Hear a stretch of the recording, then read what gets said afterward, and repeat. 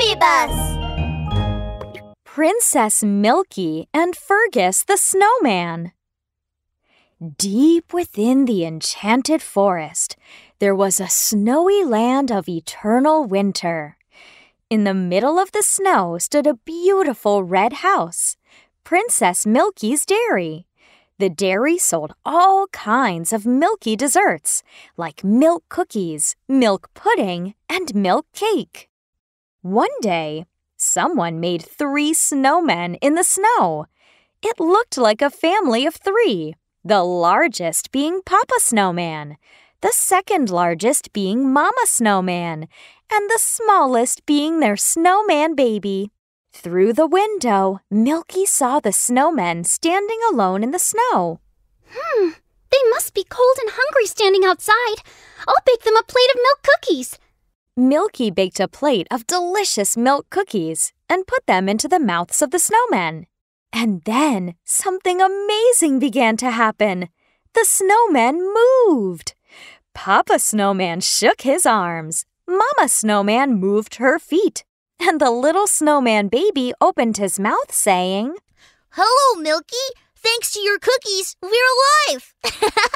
My name is Fergus the Snowman, and this is my daddy and my mommy. We are the snowmen. Wow! Amazing! The snowman can talk! From that day on, the snowmen and Milky have been good friends. And they have had a great time every day, happily drinking milk and making milk ice cream. Fergus, come and try my new special, mango milk. Mama Snowman and Papa Snowman, let's make apple pies together tomorrow. Fergus the Snowman helped Milky greet guests and made everybody laugh. Gradually, the dairy had more and more customers and was hustling and bustling with business. Humph! It's Princess Milky who has taken all of my business!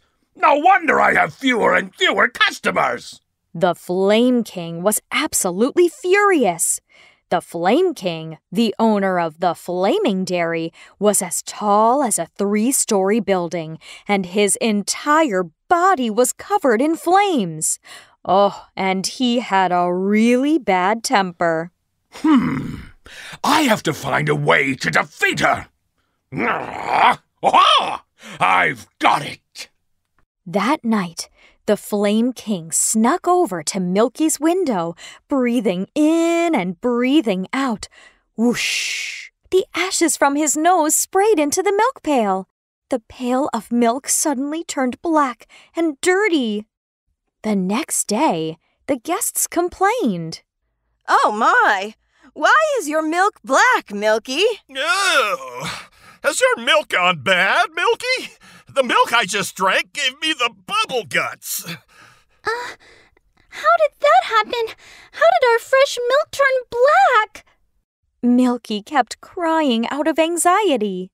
Fergus the Snowman decided to help Milky by staying up all night, sacrificing his sleep.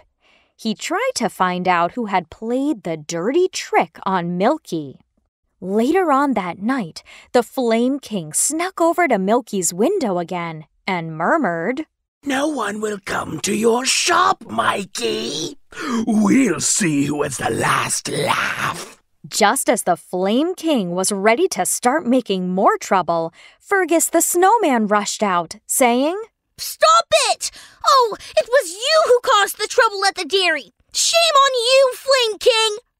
Oh, what a tiny snowman! And you want to stop me? Not gonna happen! The Flame King opened his mouth and let out a flame that surrounded Fergus the Snowman.